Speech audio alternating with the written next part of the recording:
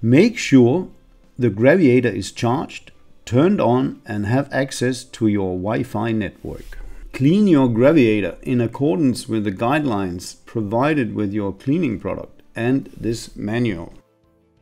Turn your Graviator upside down until it lights up with its color, for example blue. Now LED 1 will flash green when it tries to connect to your network and stays green when it succeeds.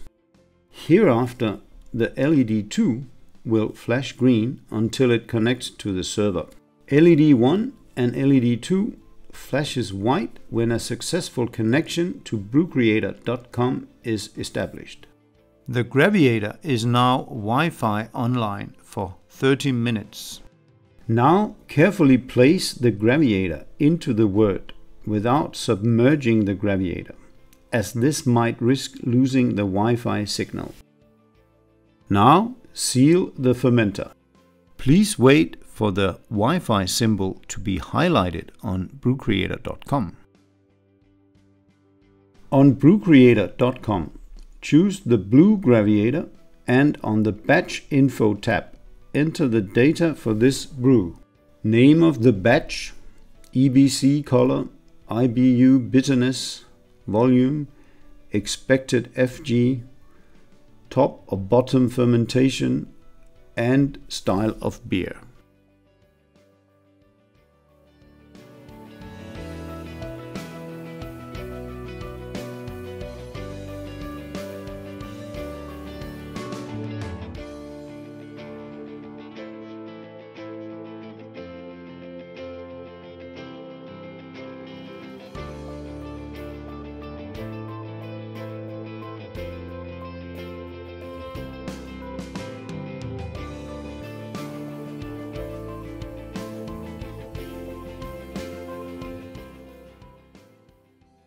Press the button Set OG and choose the button Read OG and Temperature.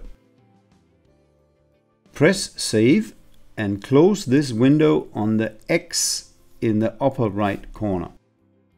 Now press Brew to start the brew and then press Save. Go to Brew Stats.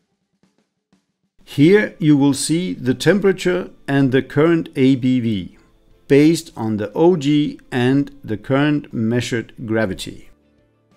After some time of fermentation, you will now observe how the gravity of the beer is dropping and the ABV is increasing.